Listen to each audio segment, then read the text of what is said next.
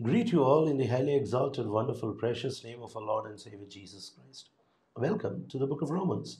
Turning our Bibles to Romans chapter 13 and verse 5. Therefore, it is necessary to submit to the authorities, not only because of possible punishment, but also because of conscience.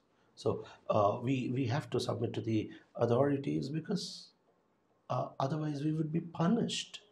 And by punishment, it obviously means you're either losing the property the Lord has given you, or you're losing your time, you're losing your money, you're losing your testimony before the society because of some civil offense.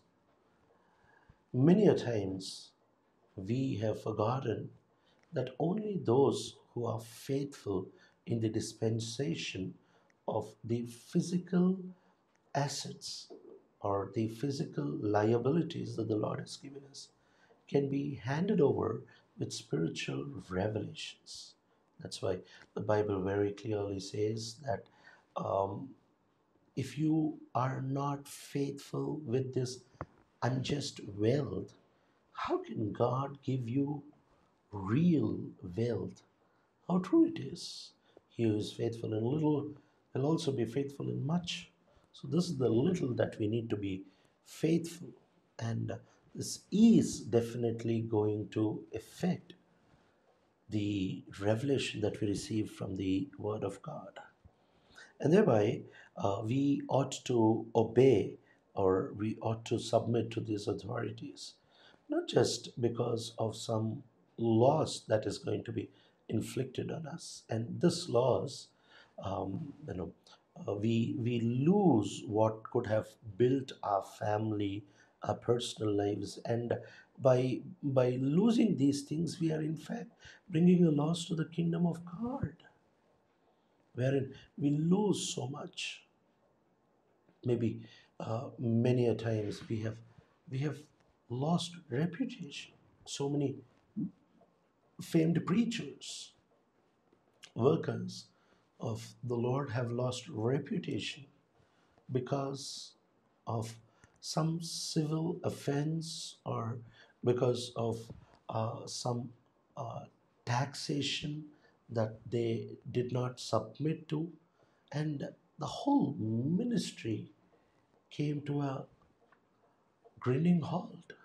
So we ought to be very, very cautious that if we willfully offend the authorities by obliterating the law, then we are indirectly affecting the kingdom of God in a very, very negative way.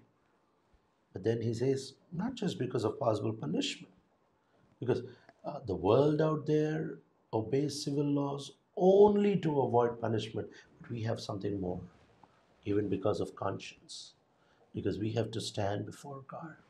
You know, when you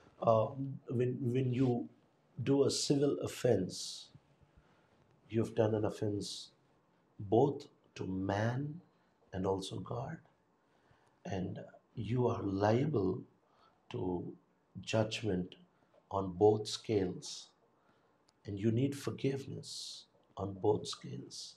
So the best way out there is just to obey the authorities and the civil laws, not just because we'll be punished, but because that punishment affects the kingdom of God in a negative way. And we also have the Spirit of God in us and the conscience in us that gives us a standing before God. And a civil offense, willful civil offense, will knock down our standing before God also. So we ought to be very, very careful for both of these reasons. Loving, living, gracious Heavenly Father, how many times we live negligently, unaware that our faithlessness in these civil matters determine our spiritual growth, spiritual work, investment, and ministry. and also a right standing before you, and help us to be very, very vigilant. Jesus' wonderful, precious name we pray. Amen.